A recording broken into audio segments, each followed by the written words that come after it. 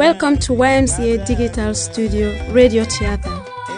Tonight's program, entitled Bra Chicken, Bra Cockroach, was brought to you by Aja. Remember, if it wasn't Maggie or Jumbo, it's again. That's good.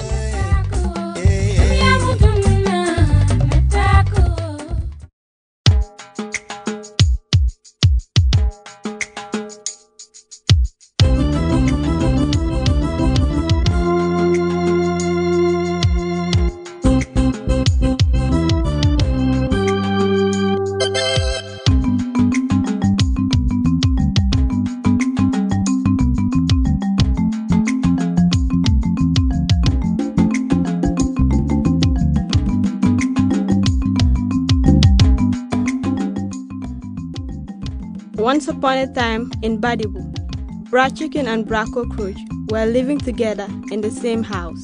Their agreement was that they would both go out and find food, eat together, and share their daily household chores. On a certain day, Bra Chicken told Bra Cockroach, "Wake up, Bra Cockroach. Let's go to the farm to clear the field to plant some corn." Sorry, Bra Chicken. I'm feeling very sick today. I can't go with you to the field. I will join you tomorrow. So Bra Chicken went alone and cleared the field.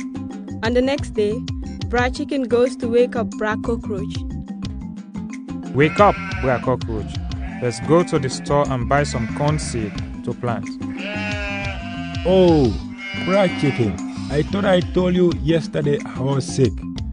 I feel no better than I was yesterday. Sorry, I might join you tomorrow. Off Bra Chicken goes to the store to buy the corn seed and took it to the farm. Early next morning, Bra Chicken goes up to wake Bra Cockroach. "Hey, Bra Cockroach. You mean you're still in bed? The sun is already out. Anyways, let's go to the farm to plant the seed." You know I can carry those bags of seed. I haven't been well lately. "Oh, I already took them yesterday, after buying them from the store. You only need to help me plant them." Oh, Bra Chicken, why can't this wait a little longer? The rain won't come for another month. Can't we wait for another week? No, Bra Cockroach. Didn't you hear the weather report? The climate is already badly damaged, and we won't have as much rain as in the previous years. We need to plant early to make the best of the little rain we have. Sorry, Bra Chicken, I can't help you plant them today. If I do, I will surely die. I feel worse than I was yesterday.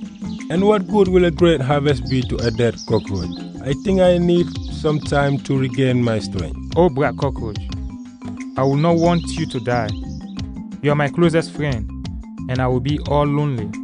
The crops won't be of much good if my closest friend is not here to share with me. I will go and plant them, and when you are much better, you can always join me." Oh, Bra Chicken, what a great friend you are. You have spoken well.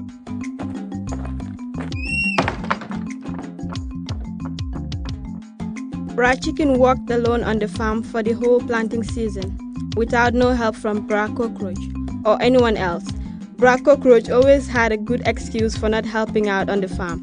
One day, during the raining season, Bra Chicken would notice some weeds among the crops. So, on the following day, he went to Bra Cockroach and said, "Morning, Bra Cockroach. How do you feel?" Oh, I couldn't feel any better. I feel great. "We really need to do some weeding on the farm today. The weeds are as high as the crops." You mean with all this rain you want me to go to the field with you? It is not fair. At the end of the rainy season, Bra Chicken was tired from all the work on the farm. Bra Cockroach had lots of energy because he had not lifted a finger to help. During the harvest time, Bra Chicken would spend every day harvesting crops from the field and bringing them to his home. Every day, he would return and discover a wicked surprise. The crops he had harvested the day before were always gone. "I think it's time I put an end to this. My body is tired, and if I don't stop this soon, there will be no more food to eat." One morning, Bra Chicken made a plan. He went out early in the morning to his farm, but later he moved slowly and silently back to his house to see what was happening. He was not surprised to find Bra Cockroach digging a deep hole and hiding the crops inside. Bra Chicken waited to see what would happen next. Bra Cockroach lay on his back and began feasting on the crops he had left while singing. Toy chicken, me food. Take, I eat the food, I feel good.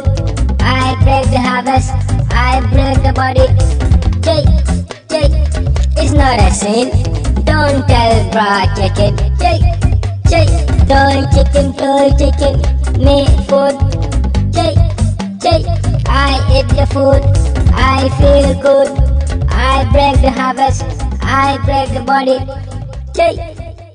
Hearing this, Bra Chicken was so angry he ran out of hiding and started chasing Bra Cockroach, who quickly ran into the woods.